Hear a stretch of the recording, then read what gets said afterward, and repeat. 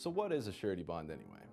A surety bond is a contractual agreement between three parties subject to the rules and obligations set forth in the bond form. Those three parties are the obligee, the surety company, and the principal.